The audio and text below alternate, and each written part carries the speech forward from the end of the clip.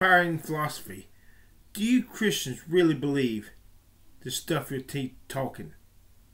And if so, why has it not made any real difference in the way you interact with one another?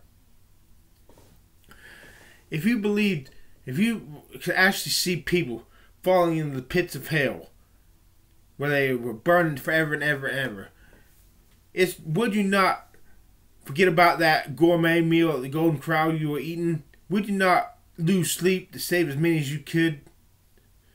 If you really believed in this God and Jesus and hell business, why in the hell are you only satisfied for your own family and friends, those you love, be saved, while walking into a Golden Corral to eat a gourmet meal to fatten yourself up, while other people are sliding into hell, burning, and you look at them like you really don't care because you don't really love them? Because they're not your family.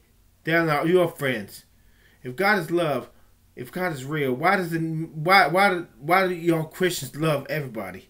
Especially those who are already Christians. Why are you all so lazy?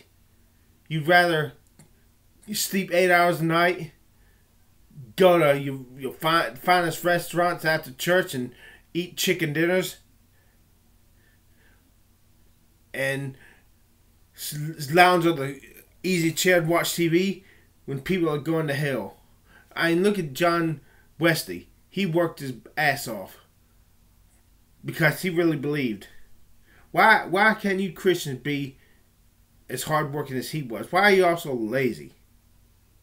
Why can I not get those celebrity pastors, John MacArthur, Franklin Graham, John Piper, Paul Washer? Why can't I get one of them to talk to me just one time?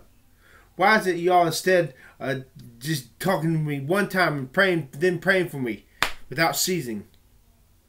Why instead of doing that, why are you all always pass the buck and pass me on to some psychiatrist to ease your consciousness because you don't really care about people like me because I'm not your family or friends? If Jesus and Christianity is not making any real difference in y'all's lives, is he even real? I point the finger.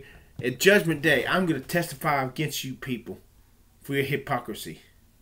I will testify, but then again, Jesus will probably get up and be there, your advocate, and let y'all slide right by as if you never did me wrong.